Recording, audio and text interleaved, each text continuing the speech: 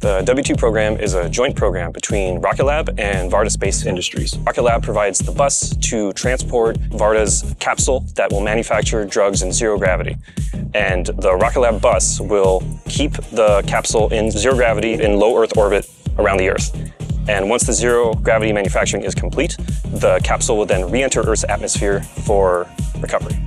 The Pioneer bus is a good choice for the Varda payload because the Pioneer bus is easily plug and play with any customer payload. It can be divided into 3 different sections. There's the avionics deck, which is the part of the spacecraft that keeps everything alive, and it's how we do command and control. There's the propulsion deck, which is what we use to re-enter Earth's atmosphere. Ultimately, the top of the spacecraft is what we can plug in any payload of our choice, in this case, the Varda capsule. The Pioneer bus uses the Curie prop system, which works in conjunction with our ADCS system in order to do precise burns to get the spacecraft into the orbit it needs to be in and for re-entry trajectories. The vertical integration of Rocket Lab systems allows for extremely quick turnaround times for all of our major components. I have immediate feedback and accurate timelines of when to expect my components to arrive to me, fully tested and ready to integrate onto the satellite. It also allows for much faster engineering of the satellite system as a whole.